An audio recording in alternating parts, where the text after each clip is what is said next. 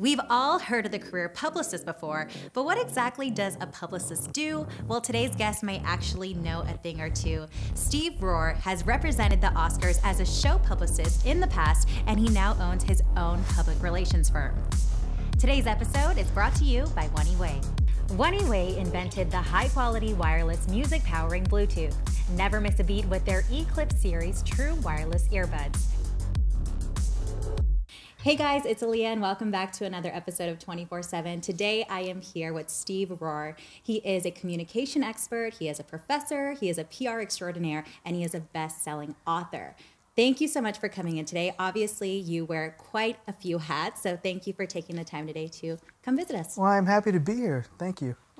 And we'll touch on all of your occupations a little later, but first and foremost, I just want to know, who is Steve Rohr as a person? What are some of your personality traits?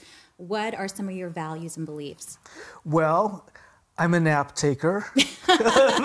Because when you started listing off all those things, I thought, my gosh, this is exhausting. You know what? I'm a guy from a small town and got super lucky in life.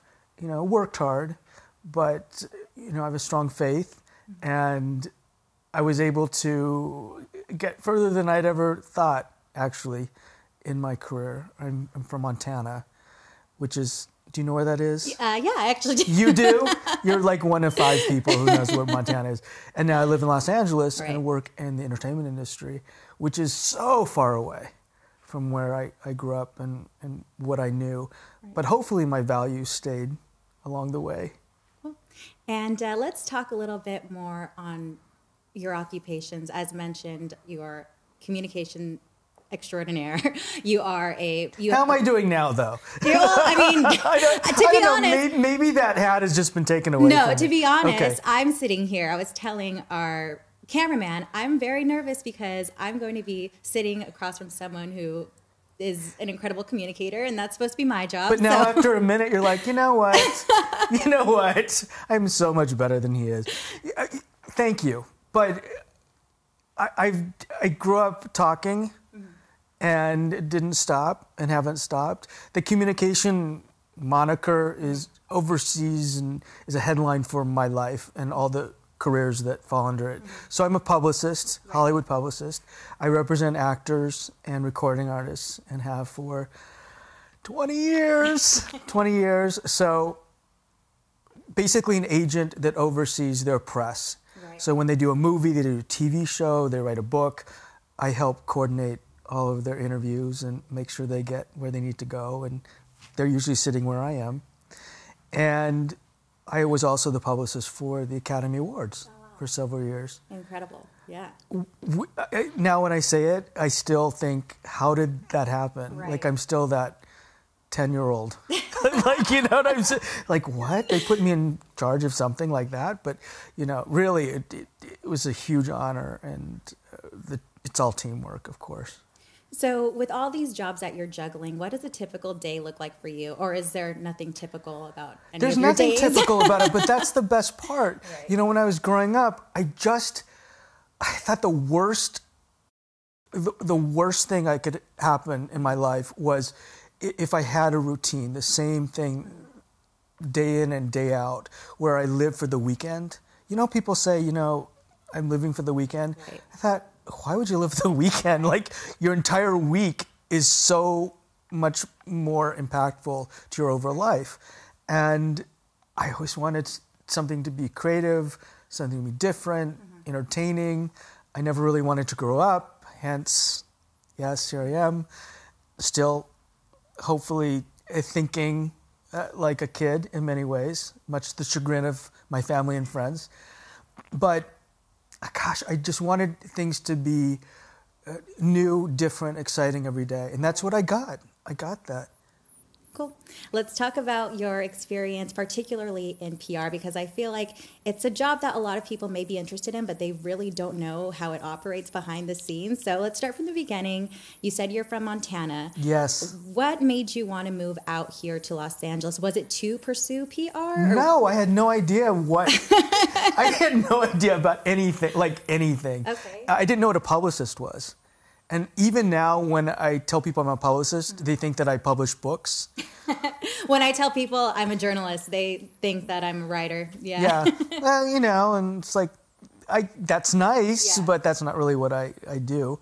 I moved out here again because I wanted a different kind of life. I didn't know what it would look like. I took a leap of faith and tried a lot of different things, and publicity literally fell into my world. Wait, what do you mean by that? Like, how does that just happen? I know. I'd like that to happen to me. I know. Well, okay. So I was struggling, trying to figure out where I belonged, what I wanted to do. I had this drive. I thought, my gosh, I'm here and I'm in LA and I really don't want to go home, big loser. And nothing was working. Finally I got an internship and was working in news. Still, that just didn't pop for me. It just really wasn't, it wasn't sinking in for me. And I got to a really low point. I got to a really low point.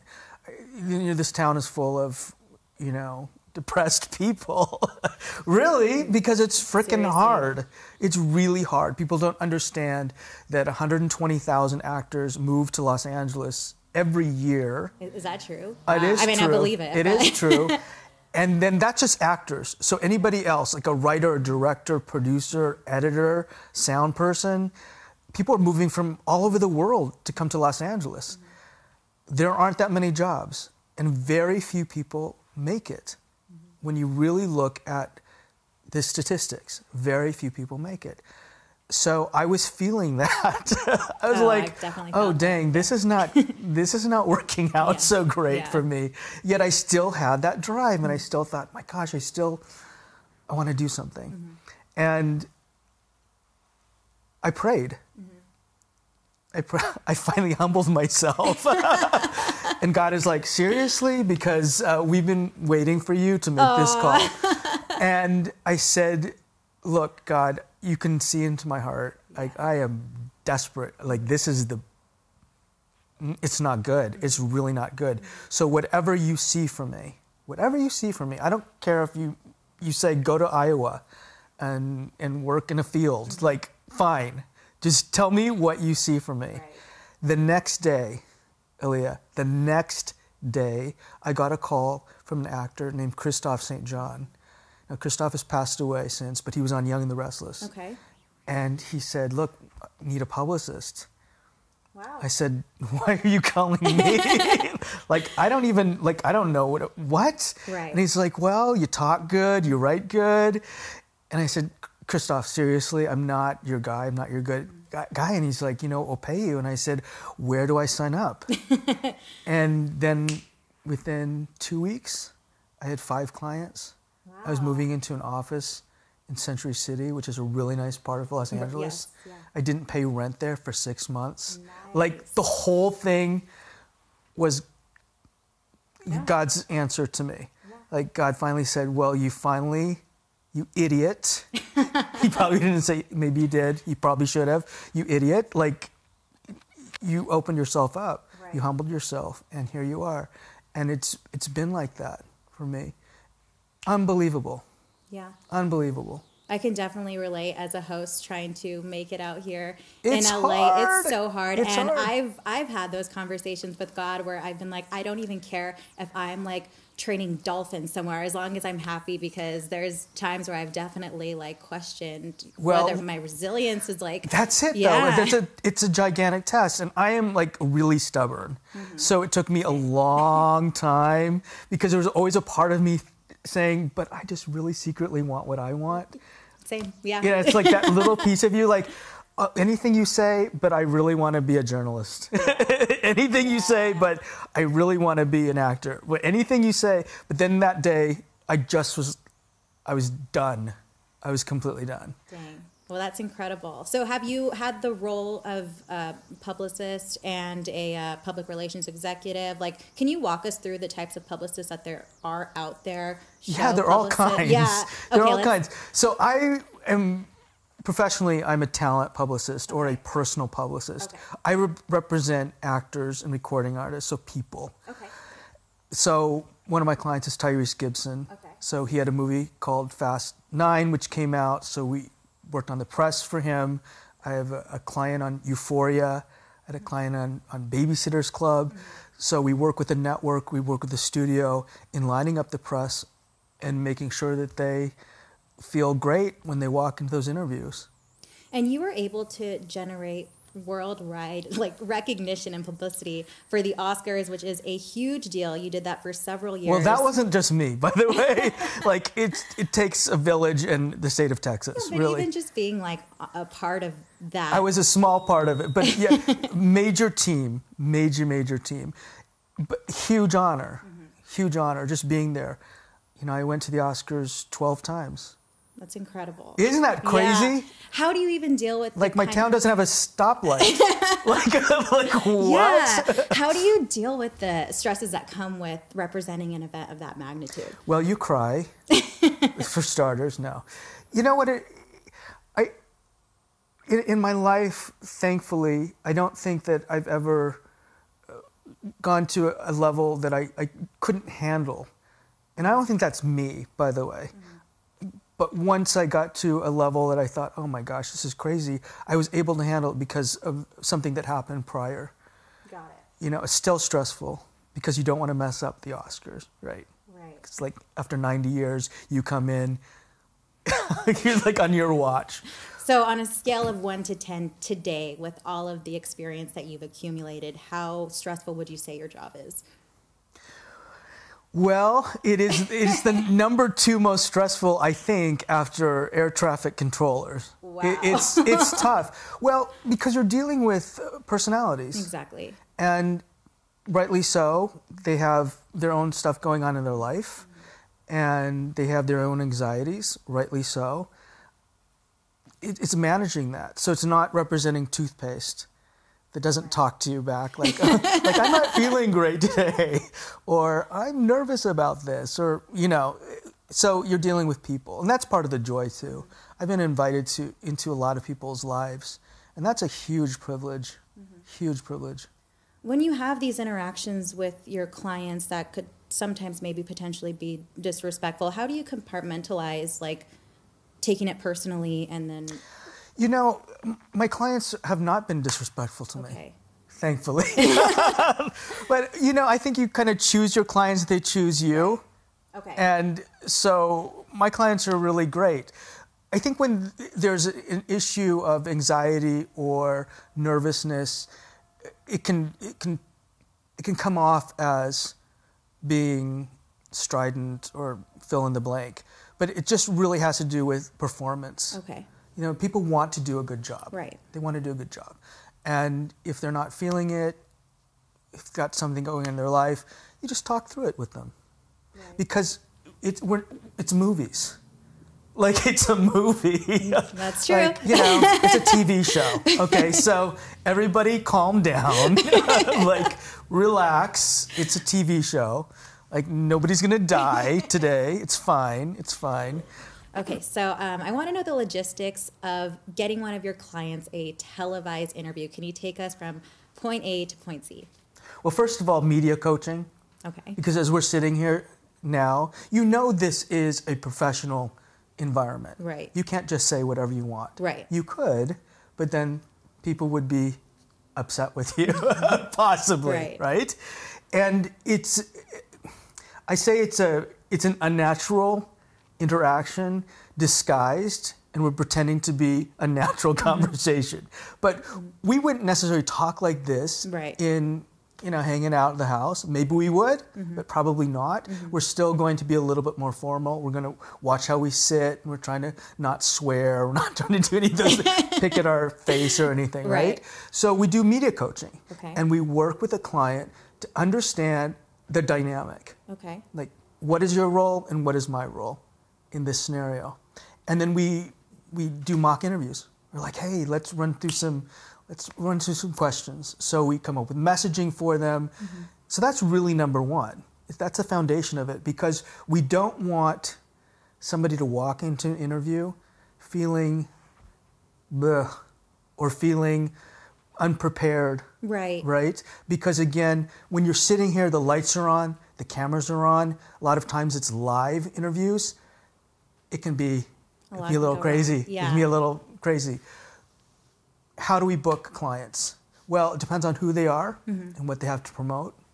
There are different levels of television interviews. So when you have the news, like the network shows, Right.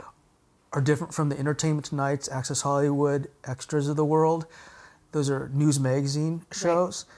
Then you have the morning shows like Today, Good Morning America, CBS Mornings.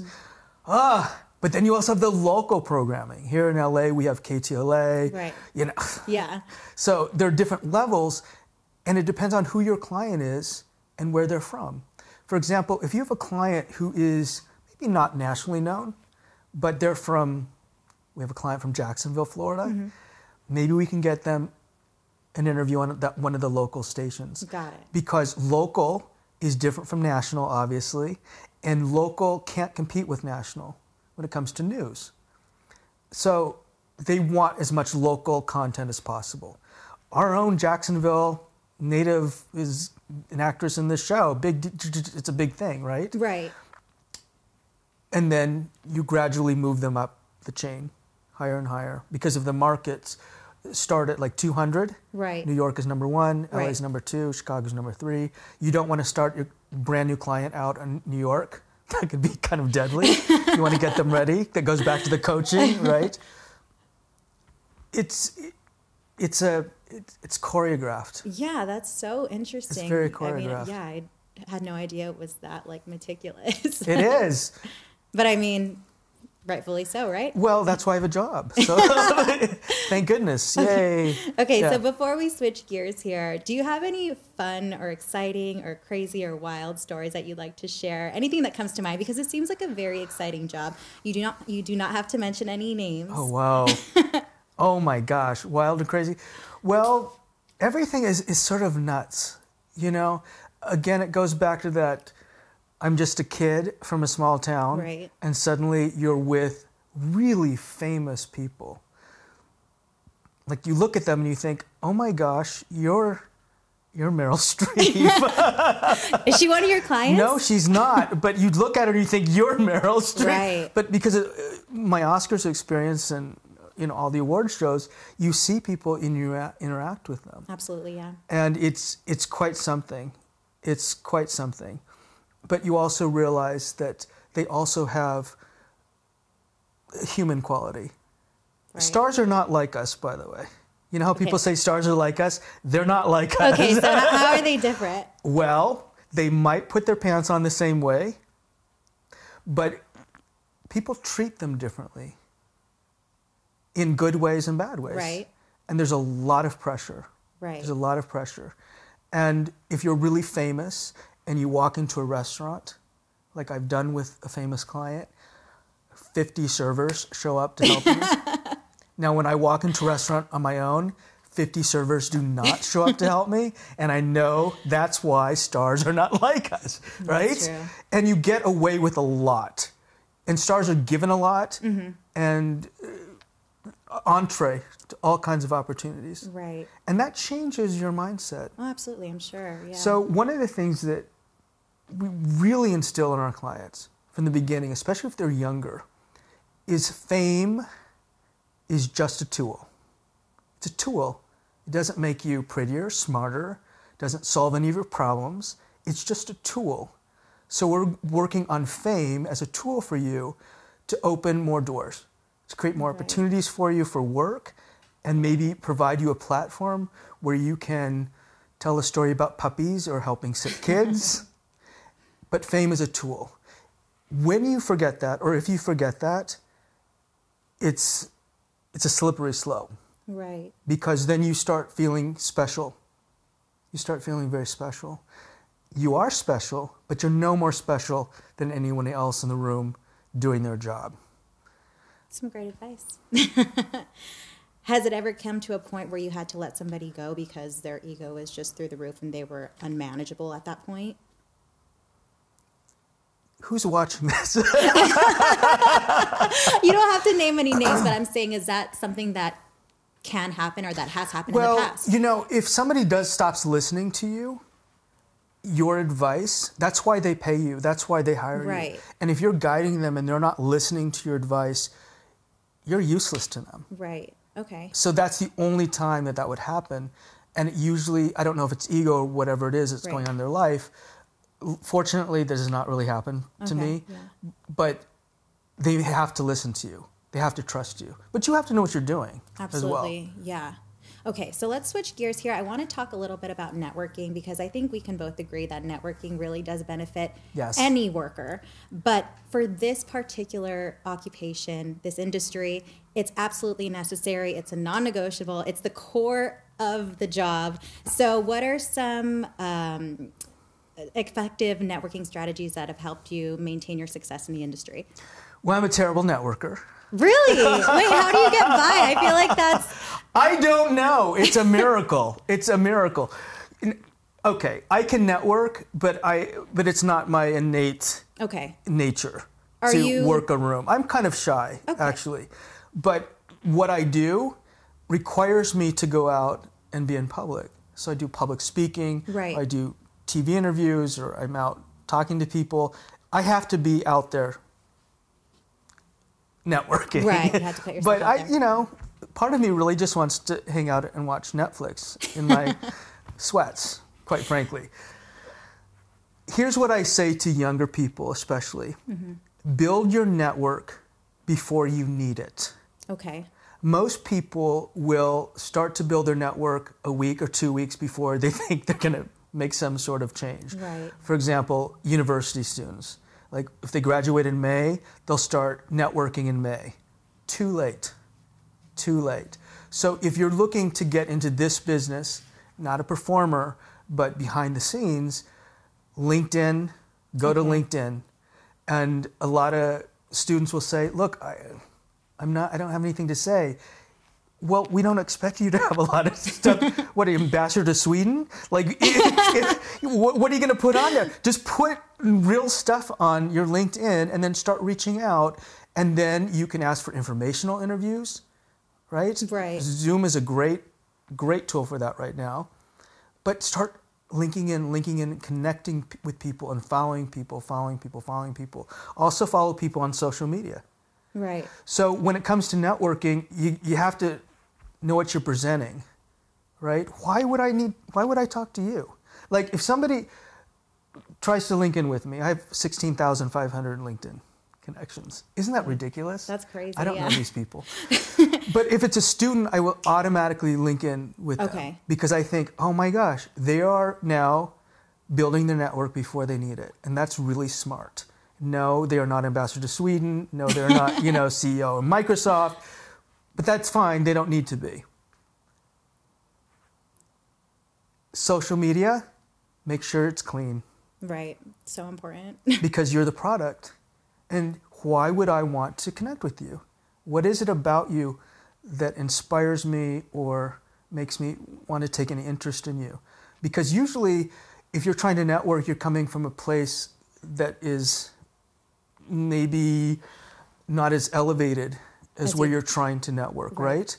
So make it appealing to the person. Do you have any other advice other than networking that you can maybe recommend to college students looking to land a job right after college? Yes, internships. Okay. Absolutely get an internship. Yeah. No question. Even if it's something that is not directly related to what you want to do. For example, if you want to be a publicist and you live in an area of the country where it ain't Hollywood, right? you're from like my town, right? They're like, what? So what do? You go to your local theater. Okay. And you say, can I work back office? Can I work on marketing the next local show that you're putting together? That's experience that you can put on your resume. And that also means you get a recommendation from your boss because you did such a great job. Absolutely, yeah. Okay, so let's talk about now your role as a communication expert. Not only are you a speech coach, but you also touched on being a professor. You're also a best-selling author of the book, Scared Speechless, 9 Ways to Overcome Your Fears and Captivate Your Audience. Now, why did you feel the need to write a book like that? I can't write more than 200 words at any given time. So it astounds me that I actually have a book. I taught and I continue to teach public speaking. And I found that the books that I was teaching from weren't really connecting with me. And if they're not connecting with me as a professor, how can they be connecting with my students? Right. And I felt like there were a lot of things that were not talked about, like nerves. I think nerves are awesome. I think nerves are natural. It's important to be nervous. Mm-hmm. If you're not nervous, you don't care. Think about that. No, for sure. If you don't care, like, why are you here? Right, exactly. So if you have a big speech or you have an interview and you're nervous, great. That means you're alive. That means you're breathing and you're passionate. There's nothing worse than somebody who is just blah, right? Just like, welcome to our show. So what are some tips and tricks on how people can embrace their nervousness to ultimately give a better performance? Well, just know that you're going to get nervous and accept the nerves. Mm-hmm. Also, physiologically, things happen to us when we get nervous. I get a dry mouth. Same. Like, my mouth is so dry right now. It's crazy, isn't it? Take a swig. Take a swig. So when I started doing live television, I would get this dry mouth. And then there's like the gummy, weird thing. And you're thinking, can they understand me right now? Because I can't even understand me right now. Well, I would pop a lozenge in right before. So if you see it in my TV interviews, please don't Google them. But if you did, you'd see me crunch down like this right before I started talking, because I was sucking on a lozenge, so I would not have a dry mouth. I feel like, don't those make your mouth like drier than they are? No, not the ones I have, girl. No. Like, I did research.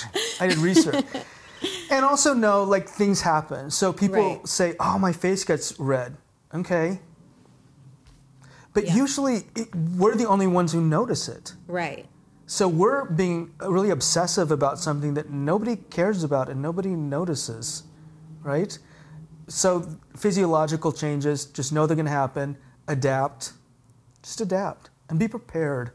There's no such thing as winging anything. Right. Okay, so we touched on all these different hats that you wear. Out of all of them, what do you think has been the most fulfilling? I'm sure you're probably going to even add more in the future, but I think the most far. Well, I hope not, because I'm super tired. I think the most fulfilling has been mentorship, like mentoring kids, basically. I mentor a lot of kids. Is that at the university? Or yes, do you and sometimes not. Okay. And watching them grow and develop and get theirs is really exciting for me, especially kids of color. Right. So if I am somebody that is seeking a mentor, let's say, Look, I'm all full up. Sorry. No. Like, I don't know. Okay, well, for people watching the show that are interested in a mentor that's not him. Yeah. What would be some recommendations? Let's say that they're out of college already. So asking a professor isn't going to do it. But how would you recommend? Still ask a professor, because the professor might know somebody. Right. Think about how many students go through those classes, and the professors probably mentored some people who now are working in the industry or working great business, and they can connect people. Mm-hmm. Like, if a professor called you and said, hey, I have another student who, gosh, I need a little bit of guidance, and I know that you're this big mucky muck now, would you mind talking to them? Well, yes, that'll be fine, and you can make those connections. I would absolutely do those informational interviews. Mm-hmm. Find somebody you really admire and connect with them and ask how they got started. Mm-hmm. Like, what is their secret to success? Right. But be a good mentee. Like, show up on time. Right. Be grateful. Right.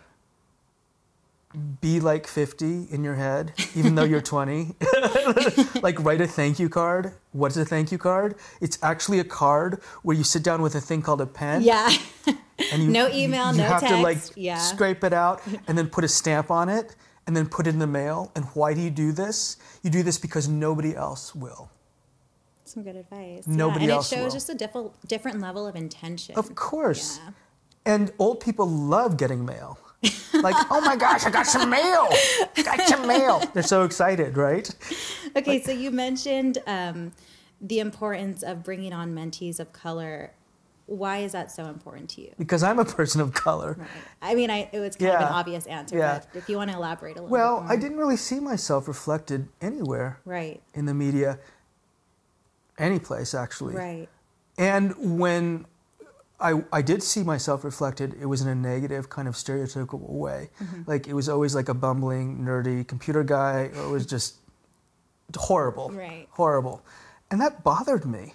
And that, that stayed with me because I thought, my gosh, because then you start feeling like, wait, is this opportunity for me, or is it for these other people who look this other way? And I think it's for everyone who wants to achieve something and is willing to work hard. I do feel that kids of color, students of color, have it harder. Oh, 1,000%. Like, I'm not going to apologize for saying that. 1,000%. Yeah. And I always say, you will have to work, if you're a woman of color, you have to work 1,000 times harder. You have to be 1,000 times better, 1,000 times smarter, 1,000 times more freaking amazing. Is it fair? No. But that's how it is. So that's what you have to do. How the cookie crumbles. I mean, there's so many things institutionally that are just like embedded in our society. Everybody's like, we fixed it. You did? When did you fix it? Here's the other thing that I tell kids of color who maybe come from a socioeconomic disparity, hardship. I say that time when they shut off your light bill, that time when you didn't have a lot of groceries, that time when your mom was crying because how is she going to pay all these bills? That's your superpower. I like that. That is your superpower. Yeah. Because you had to live that experience. And that made you into who you are. Do not apologize for growing up poor. There is no sin in being poor. The sin is if you don't want to be poor anymore and you don't do anything about it. Right. That's a sin. Allowing that narrative to dictate your life. Exactly. So when I encourage kids to put on their applications, tell your story. If your dad raised you as a single dad, working 3 jobs as a custodian to put you through school so you can be the first in your generation to go to college, you put that in your letter. Yeah, that's that powerful. Is your superpower. We're not asking for a handout. We're not asking for pity. We're asking for parity. And we're asking for an opportunity.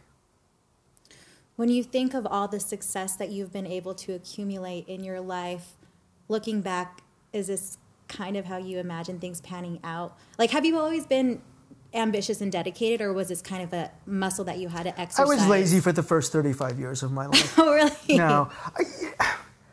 I got more than I thought I would. Okay. I expected a lot. I expected a lot from myself. But I definitely got more than I ever thought I would. I've been sort of overblessed, you know? Right. Not without sacrifice, not without hard work. But I think that also comes with responsibility. Okay, so I want to shift gears here and talk about the future and what's next for you. Do you have any upcoming books that you're working on? I know told you I don't write. Yeah. Like, okay, well, maybe upcoming projects, maybe some new clients. Anything that you'd like to share that's going on? Well, I've been asked to speak a few times. Oh, yeah. Any upcoming speeches? Yeah, let's hear about that. I have a few. They're private events, but they're later on in the year. And I don't speak that often. Right. I enjoy doing it, but every couple of years I get to give a speech. I listened to your TED Talk, by the way. You did? Yeah, I thought it was really...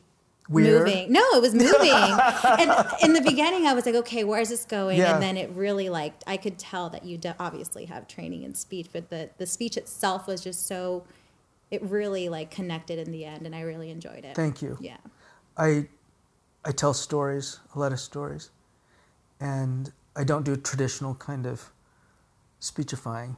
I tell stories, and I show how I look for patterns, and I show patterns.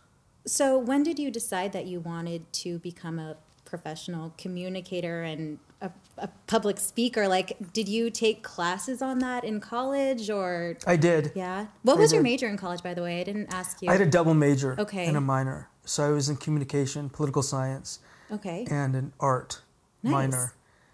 If you want me to paint you something, forget it. Well, I was just telling Because our. that was a minor. I was a double major as well, and I was Okay. telling our videographer that I was a broadcast journalism major and American Studies major. And Okay. American Studies is probably not going to You make me never any know. money. You never know. Because I feel like I used my political science degree Yeah. more than my communication degree in Hollywood. Nice. Yeah, and I was telling him that now a lot of people are hiring like cultural advisors for That's right. movie sets That's and, right. and television shows. So, That's right.